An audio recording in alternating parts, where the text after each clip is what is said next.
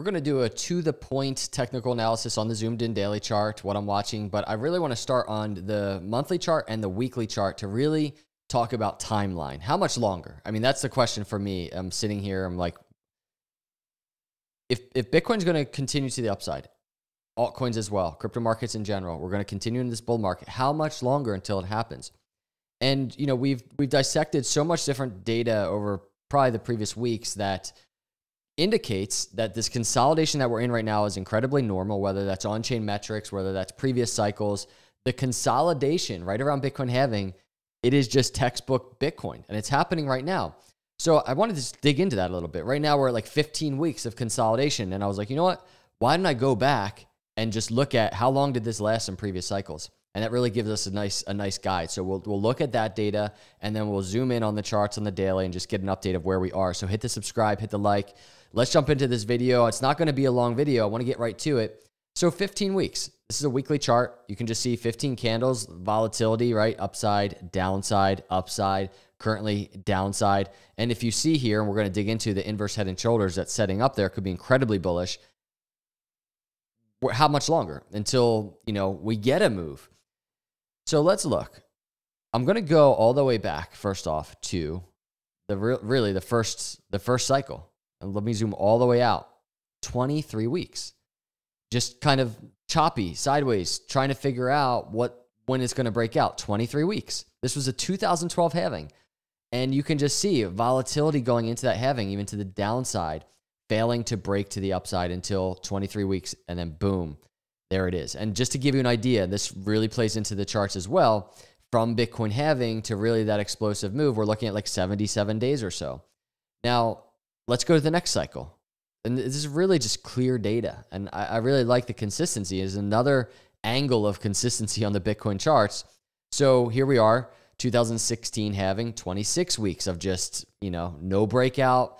It started with a big consolidation going into halving. Look at that dip on Bitcoin.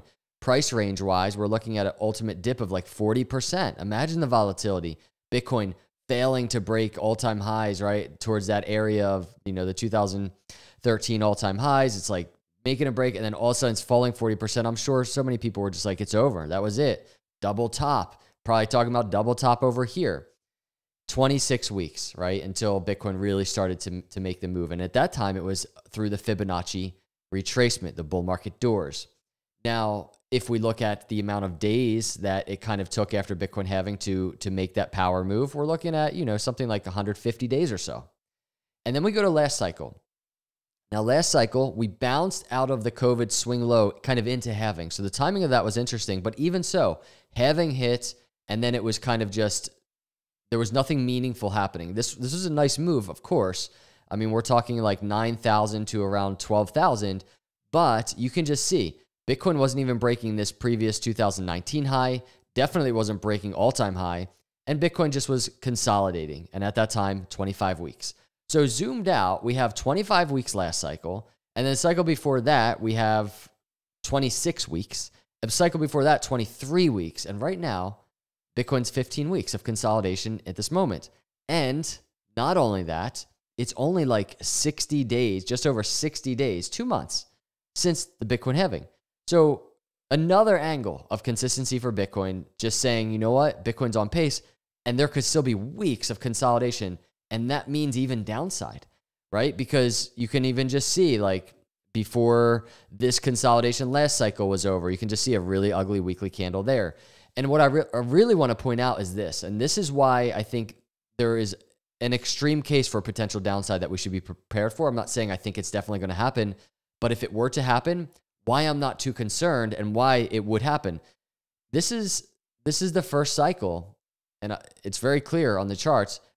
Bull market high to bear market low, the bull market doors, that green rectangle being broken before the halving. Bitcoin has been operating and moving quicker than any other cycle. If you notice all of this consolidation we're tracking and comparing right now, all of that consolidation is happening at all-time high area above the bull market doors. Notice previous cycles, this data I'm breaking down, it happened below the bull market doors last cycle, below the bull market doors the cycle before that. And if we look at all this cycle back here, even we can even put some bull market doors from that swing high to swing low, and you can just see all of that consolidation happening below those bull market doors. Right now, Bitcoin, all this consolidation that's very similar to previous cycles around halving happening above. So there's room to the downside to test those bull market doors, that yellow rectangle, capitulate a little bit if it needs to. That would really, I think, just shake people out that aren't really thinking they're going to be here long term anyway. Just insane opportunity, but there's room to the downside. But right now, incredibly on pace. Say this lasts to 20 weeks, 25 weeks. We're looking at 5 to 10 more weeks potentially of this choppiness. Maybe we get a burst to the upside again, and then we're down again, and then we get the breakout, right? Closer to the end of summer, beginning of fall. That plays very nicely into the Bitcoin dominance chart and altcoin season. So altcoin holders, it's looking like this really could be, from a timing perspective, really good timing. Again, just all speculative. Me just tracking these cycles, tracking the markets, but it's looking pretty on pace. Go to the daily chart just to break down where Bitcoin is. For me, there's not much I'm waiting for other than a breakout to the upside or what happens to the downside at support. And for me, the support to the downside we've discussed is the swing low. This is ahead of the inverse head and shoulders to the neckline, swing high. And it's really just a higher low area. I'd be very curious to see if Bitcoin makes its way to this area, if it holds. And we're talking about the 618 line around 62,500, the 786 line around 59,800. I mean, we can call it 60,000. That entire area, if Bitcoin falls to that area, what happens? Is there support? Because we're tracking an inverse head and shoulders, and there really would need to be support for this inverse head and shoulders to really play out. We need the right shoulder to form. Whether that happens now, whether it falls down to 59,000 and then we're bouncing, either way, we're really waiting for this inverse head and shoulders, right, to see if it plays out. It's not confirmed right now. We're in the middle of a potential right shoulder. This all could fail, and Bitcoin could just fall into those bull market doors that you see there, that green rectangle, right shoulder, gone, no inverse head and shoulders, no $90,000 target, at least not yet, and we have to be a bit more patient. But short term, this is really all I'm watching. Is there support there? If Bitcoin breaks the upside, is it breaking the 50-day at 66,500, the 20-day at 67,500? Can Bitcoin break above that area and start approaching the neckline? If Bitcoin starts moving to the upside, then things could become kind of exciting just to track a right shoulder setup. So this is what I'm watching on Bitcoin today, Saturday. I hope you're having a good weekend so far. Please hit the subscribe, hit that like. I'll see you in the next video. God bless.